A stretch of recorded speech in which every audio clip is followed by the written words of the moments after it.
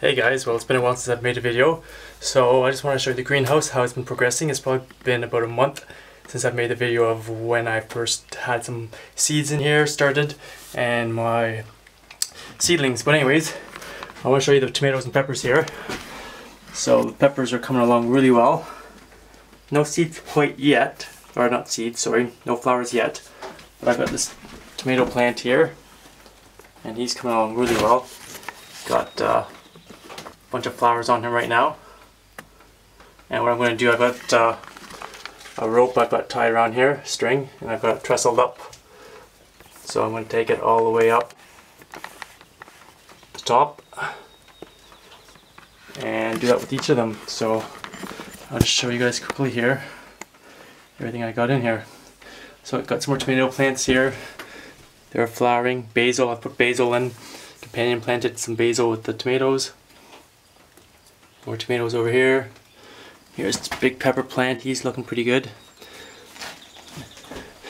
And more tomatoes and more basil. This basil plant has just gone off. It's been so warm in here, it's been like 45 degrees in here. So things have really jumped up and sprouted quite a bit.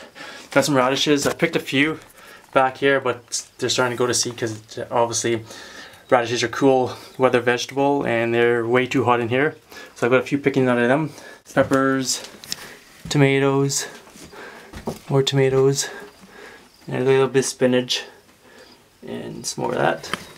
And I've got some more seeds started here. I've started some more Salanova lettuces here, and same with here, some lettuce, romaine lettuces I started. And down here I've got my squashes, some patty pans, butternut squash, spaghetti squash, and there's some more Salanovas there coming up. And some more squashes. I got some pickling squash as well. And I'll show you what I had in the greenhouse that I actually had to take out because everything was wilting. So I took all these guys all out. So here I've got a nice big romaine in here. I've cut this lettuce, this spinach already once. It's already starting to go to seed because it was too hot in there. And here's some more of the spinaches I've been cutting. All that. So overall it's been pretty awesome so far. It was really full a few weeks ago. Like I said, I had to take everything out. All these shelves here, they were completely full of everything.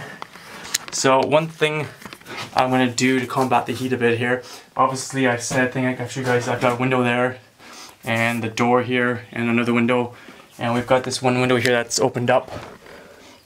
But I've ordered a solar fan off Amazon that I'm going to try in here. It's just a 12 volt, plugs right into the solar panel. Gonna set up top there and hopefully have the airflow moving and keep it a bit cooler here. So once I get that in the mail, I'll bring it out here and show you guys all hooked up, and hopefully it's working nicely so you guys can see a little solution for keeping the heat out.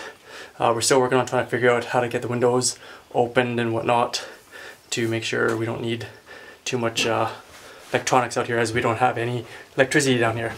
Anyway guys, thanks for watching. Give my video a thumbs up, please subscribe, share my videos around, and have a great day and happy gardening.